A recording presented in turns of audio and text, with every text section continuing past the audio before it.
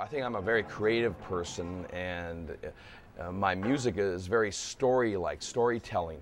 Only the Strong was very much about gladiator battles and you know, riding to Valhalla and holding the sword high. I was very interested in a lot of the B movies. My favorites that had great impact on me were movies like Invaders from Mars. When George Reeves was in the Superman movie, it was Superman versus the Mole Man, and I thought that was an incredible movie.